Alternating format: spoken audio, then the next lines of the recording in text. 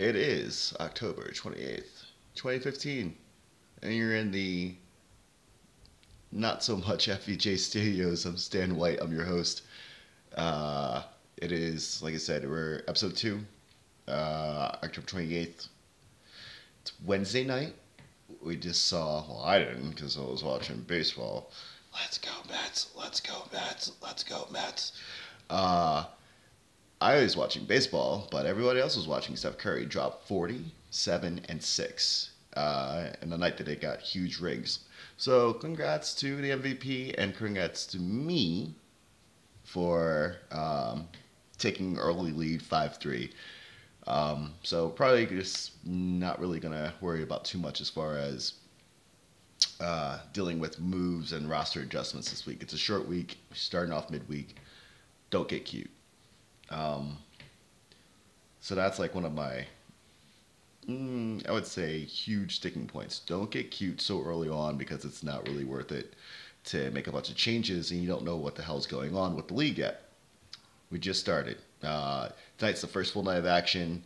You should have a full lineup going. If not, take a look at it right now. Put down your keyboard, mouse, whatever. Like, take a look at your lineup because you need to do it daily. That's the point. For those of you who play daily, FanDuel, DraftKings, all that crap, this league, this is not for you. We specialize in year-round real fantasy analysis. Not the daily leagues where you get paid out the next morning. I don't care about that. I'll probably never do it. Shouts to you who do. Make it rain for me.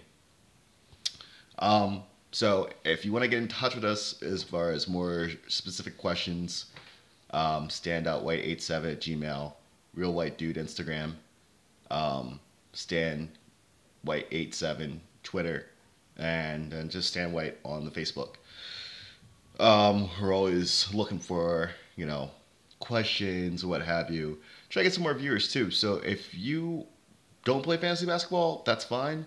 And you come across this, if you know people who play fantasy basketball, the real one, not the DraftKings or FanDuel or whatever, if you want advice on that, we can look into it for you. Also, we can reference with ESPN because I know they have some great tools with DraftKings and FanDuel as well.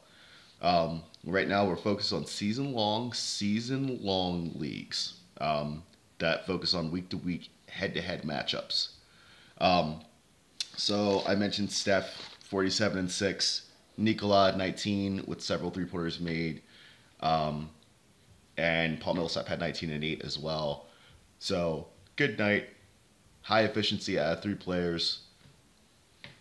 I'll take it.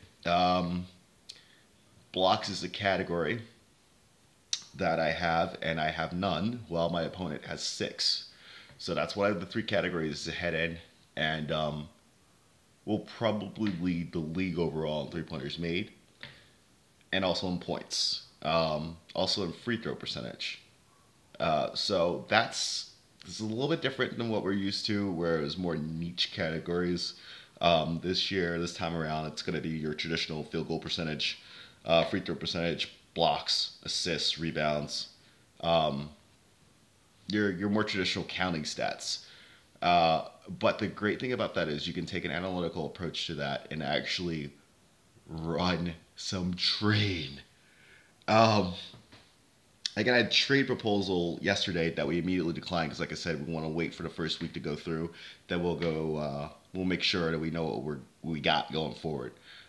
Injuries happen a lot, and it's the association. So the dude might go out, drop the triple double, and get arrested for crack cocaine the next day. You just don't know. It's the association. I'm not here to judge. I just want my guys on the court. It was Ty Lawson for Mike Conley. The guy has Lawson. I have Conley. Now, as we mentioned, don't want Conley really. Also don't want a dude who might be in jail the next day for another DUI. Shouts to you, Ty Lawson. I hope you cleaned up. Go talk to my man, Johnny Football. Long story short, though, not really too willing to get involved with a guy who is a risk for off-court trouble. As much as I don't like Mike Conley, he is still probably rated higher than Ty Lawson, given the fact that he is the lead guard in Memphis and Ty Lawson is not. So I declined to trade, and I'm willing to look into it, but I want to see what Ty does. If he's going to split time at the one with Patrick Beverly, if he's going to be able to share the ball with the beard, I have no idea. Someone like Conley, whose role is a lot more defined as lead guards, is the guy who gets the Grizz into their offense with Zebo and Gasol. He is a part of their big three, so we're going to stick with that. We're at 5.5 again. Trying to get these short guys. I'm sorry. Uh, Full lamp tonight, like I said, and let's go Sixers. Tankadelphia.